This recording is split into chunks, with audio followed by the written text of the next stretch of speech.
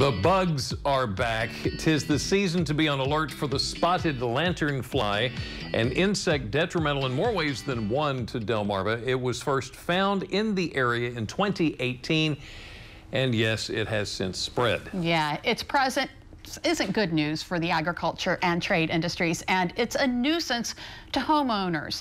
Delmarva Life's Katie Zerilli caught up with the Delaware Department of Agriculture to bring us the inside info on the insect. Tiny but toxic. This pesky piece of work is known as the spotted lanternfly, and the species is sticking around for another season. It originated in China, and then through the trade, some of them got transported to the United States. We first found them in Pennsylvania in 2014. It was first found in Newcastle County in 2018. Now it's in Kent County and parts of Sussex, too. They are voracious feeders of grapevines. They also feed on some fruit trees like peaches and apples. They feed on some plants that people might have in their yards, like rose bushes, some vegetable plants like, cucumbers, things like that.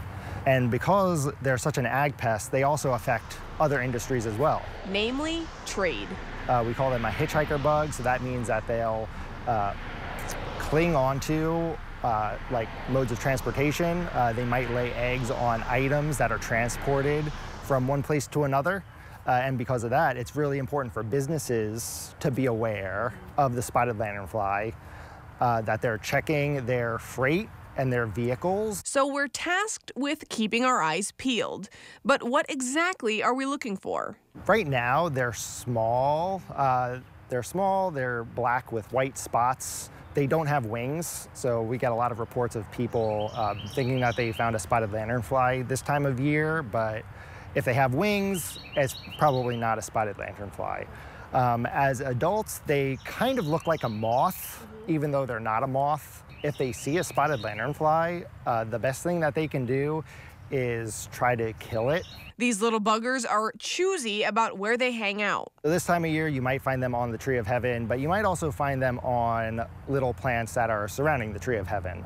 If there are any kind of vines growing around the tree of heaven, they really like to feed on that soft green tissue. They'll lay eggs in September and October, and any one mass can hold between 30 and 50 eggs. So it's important to be on the lookout for those as well. If you see anything that looks like a smear of mud that isn't where it should be, they're very easy to scrape off with some sort of flat object. Whether it's the insect itself or an egg mass, one place you definitely don't want them is on your vehicle.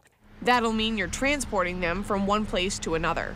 This time of year, people are traveling to the beach. So if you're traveling from Newcastle County or Kent County and you're going to the beach, it's really important that you check your vehicle. And if we've learned anything since March of 2020, it's that doing our part to halt progress matters. The spotted lanternfly, it's not anywhere close to being the same significance as the coronavirus pandemic, but again, we saw with the disease, if everyone works together, you can definitely stop the spread. So the fact that it's taken 3 years for them to go into all of these new areas, that means that we feel like there was something being done right. And so we ought to continue to do our part in order to create a positive future for Delaware that's possibly pest-free.